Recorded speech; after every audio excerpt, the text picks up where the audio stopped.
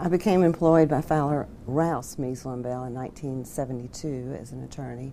When I joined the firm in 1972, it really was a group of men. There were 9 men practicing as office sharing.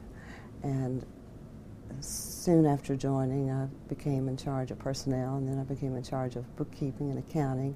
And over the years, we have developed from an office sharing situation to now we're a law firm.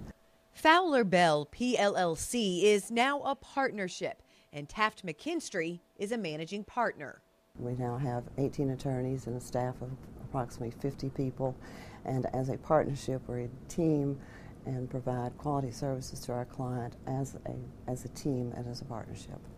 Finding her place in that partnership took time. Well, in 1972, as a woman graduating from law school, there were not many women graduating from law school. In fact, there were only 6 in the whole law school at the University of Kentucky College of Law when I attended. And when I came to Lexington from University of Kentucky campus and came downtown, there was only one firm that would interview me, and that was Fowler, Rouse, Measle & Bell, now Fowler Bell. So becoming employed was the first challenge. Then being a woman practicing law was a challenge. There was a mindset that women could not practice law. They were not going, for some reason, not capable of being attorneys or accountants.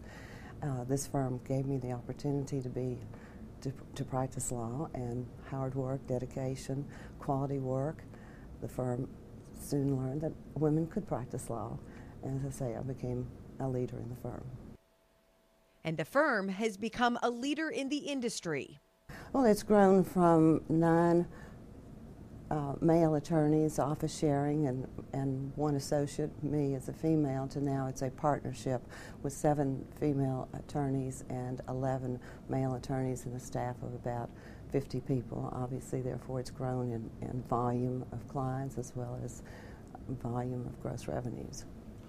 Taft McKinstry found success by turning her passion into a profession. There's so many aspects that I enjoy.